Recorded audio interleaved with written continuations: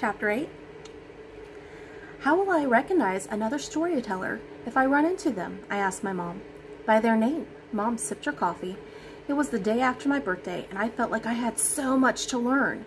I wanted to know it all. Their name? I frowned. Some people end up living up to their name, but how was I supposed to know by their name alone?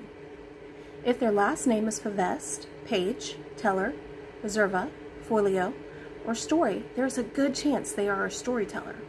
My mom took another drink of her coffee. Damien said he was destined for Ariel. Were you destined for Dad?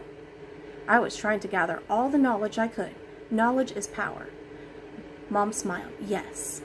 So someone is destined for me too? I asked my mother in disbelief. Yes. Mom nodded. Does he know that? I blinked twice. I don't know. Mom shrugged. That was Chapter 8 of the Storyteller series. If you liked that video, go ahead and subscribe to my page and like the video below.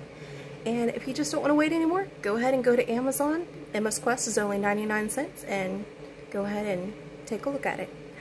Until next time, love you guys. Bye.